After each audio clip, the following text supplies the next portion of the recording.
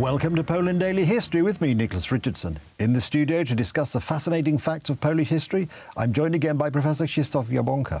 Professor, thank you for joining us again.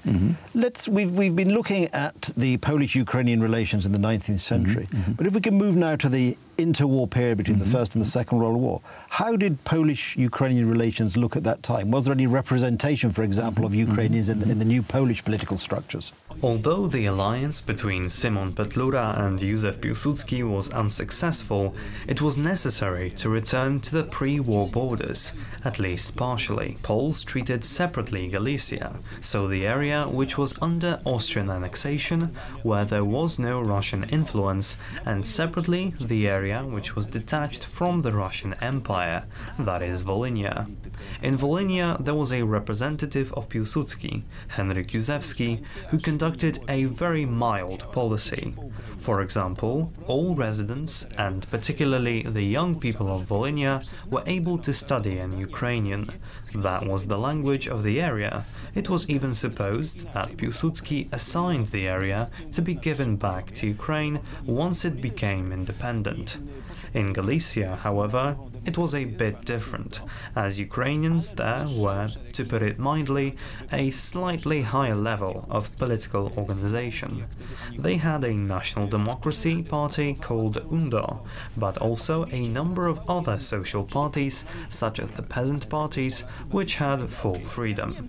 The only thing they lacked was territorial autonomy, and that is what the Poles feared the most, because Germans would immediately demand a similar one on the western border, and this would be tantamount to the bursting of the state.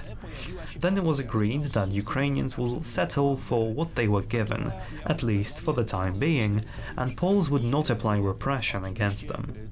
However, there appeared a party subsidized by German Abwehr, which had the task to break this alliance.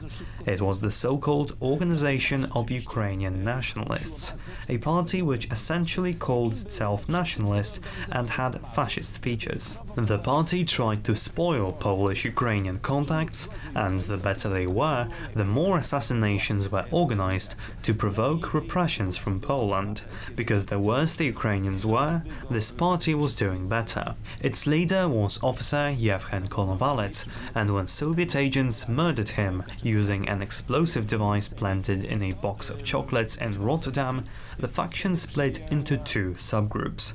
One of them was led by Andriy Melnik. They were more similar to the intelligentsia, while the other, led by Stepan Bandera, was more populist and radical. The latter group was clearly hostile and had fascist characteristics. For instance, they carried out an assassination attempt on the Polish minister Bronisław Piracki on Warsaw's Vauxhall Street, which was later named after him.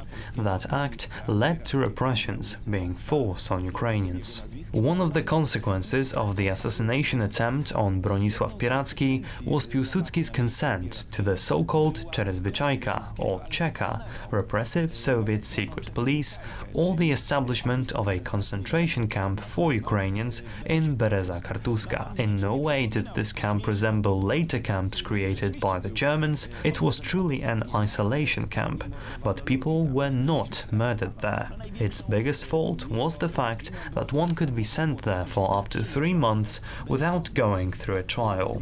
People were sent there just like that, as a preventive measure for those who were suspected of any actions. Although some of the people who were caught for the preparation of this assassination attempt were sentenced to death, none of them ended up being executed. All of them were sent to prisons and were released in 1939. They were the most anti-Polish group, which led to the terrible massacre of over 120,000 Poles in Volhynia and Podolia in 1933. Unfortunately, that's all we've got time for on this episode, so it remains for me to say thank you, Professor. Thank you. And thank you for watching, and do join us again on Poland Daily History.